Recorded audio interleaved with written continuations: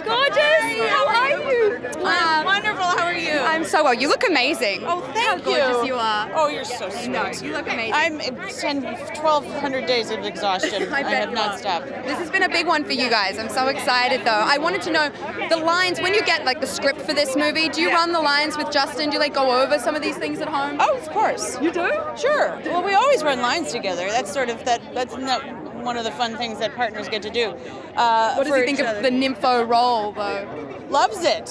How do you not? It's so silly. Obviously. I love that you said that this character goes against every fiber of your being, but I actually found and remembered this cover that you did for Rolling Stone years ago, on a bed, maybe showing your perfect little derriere. Yeah, but that was just innocent. Yeah.